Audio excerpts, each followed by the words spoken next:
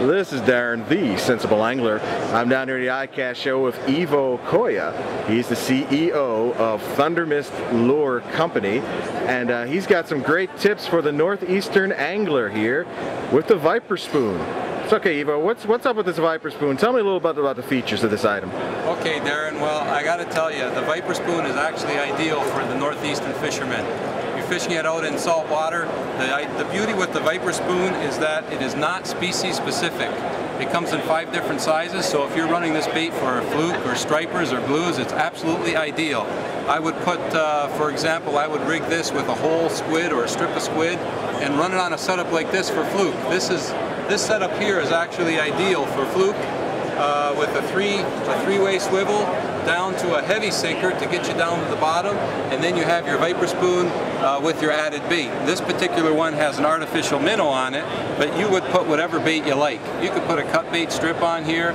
If you're fishing for a striper, I would use the larger size, the size 5, and what I would do there, Darren, is I would put on an eel or a cut bait strip.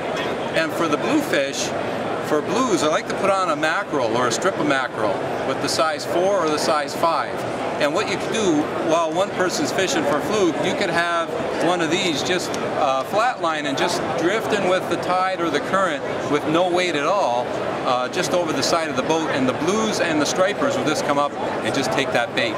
You have the flash and flutter action of the spoon, which is followed by a different action from your trailing bait. And when the fish see that flash and flutter and then they hone in on the trailing bait as an attractor, they just strike. That's awesome. That's awesome, Ivo. So what other lines do we have here in your Viper Spoon line? Well, what we have, Darren, this is the beaded model here, and this is the size 5.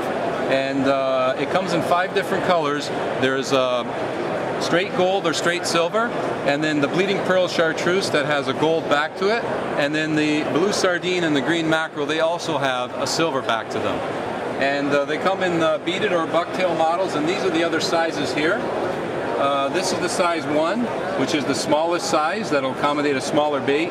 Then you have the size 2, size 3, and then the size 4. And the size 4 would be what I recommend for fluke and flounder. The size 5 would be more recommended for stripers and blues. Right. Excellent, excellent. What kind of retail price points are we looking at some of these Viper Spoons? The Viper Spoons start at $6.99, and they work their way up $1 as you go up in size. And I would like to point out with the Viper Spoons, Darren, that there's no split rings. They're all welded ring design. And very important thing for the saltwater angler, single strand titanium wire line on the hooks. So toothy fish have met their match with the Viper Spoon. Well, thank you very much, Ivo. And remember, folks, you can get more information at, what's your website, sir? It's thundermistlures.com. Or if it's easier for you, just do viperspoon.com. It'll bring you right to the site. Excellent. Now that makes sense. Thank you very much, and you have a great day, Ivo. Thank you, and good fishing.